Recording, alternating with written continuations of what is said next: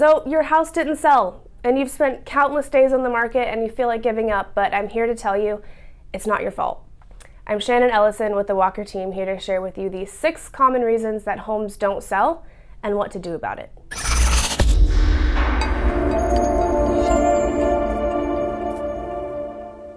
Number 1, your home's not show perfect. A few minor repairs can be a rewarding investment and make a huge impact on the ability to find that perfect buyer. From sprucing up landscaping to changing light fixtures, giving your home an aesthetic TLC can make all the difference when you want to stand out amongst the competition.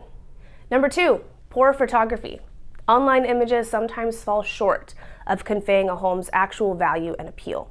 High quality, meticulously selected imagery captures the attention of potential buyers and makes them want to see more, making essential listing photography and video one of the things to get right when listing your home. Number 3, list price was not strategically determined. Market conditions may have been overlooked when pricing estimation occurred, and mispriced homes deprive potential buyers of the opportunity to submit inquiries and make offers. As the owner, your interest and price will be at its absolute peak when potential buyers are more engaged. Number 4, limited market exposure. Implementing successful marketing campaigns is instrumental in making sure that the right house hunters know about your house.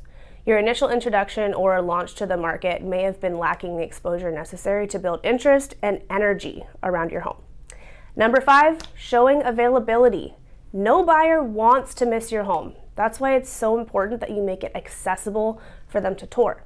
Without having the home show ready or flexible showing times and windows, buyers might overlook it or simply move on without even taking the time to admire all of that work that you've done to prepare it. Number 6, offers and negotiations went nowhere. If you're receiving offers yet you can't close the deal, it might be time to reevaluate negotiation tactics. An underperforming negotiator might leave pertinent details overlooked or left uncertain, miscommunicate, or lack creativity, leading to diminished potential buyers' interest and lost deals.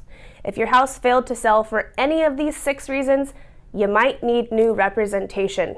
If you want to know how to navigate all of this successfully in any market, please call me today or click the links below to schedule a strategy session. As always, I'm Shannon with the Walker team of Ontario, here to educate and navigate, not speculate and fabricate. I'll see you guys next week.